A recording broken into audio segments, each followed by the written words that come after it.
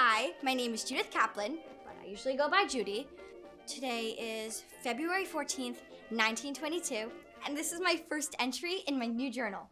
I am 12 years old, and I live on the Upper West Side of Manhattan with my mama and my papa and my 3 younger sisters, Hadassah, Naomi, and Selma.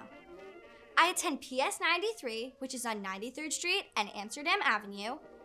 I know several languages, French, German, and Hebrew, and I'm in the Yarmulke Club where I get to speak Hebrew with some of my best friends. Also, I love music. I've been playing piano since I was very young, and I study at the Institute for Musical Arts in Morningside Heights.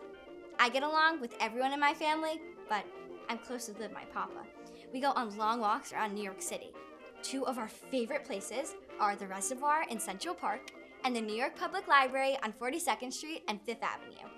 He's a rabbi, and a few weeks ago, he started a new congregation with a long name. The Society for the Advancement of Judaism. We call it SAJ for short. It's in a brownstone on West 86th Street, just 2 blocks from our last synagogue, the Jewish Center. He was the founding rabbi there too. So, today, out of the blue, Papa told me at our new shul, girls will be able to become bas mitzvah just like the boys become bar mitzvah. He got permission from the SAJ board last week. But no one's ever done that before.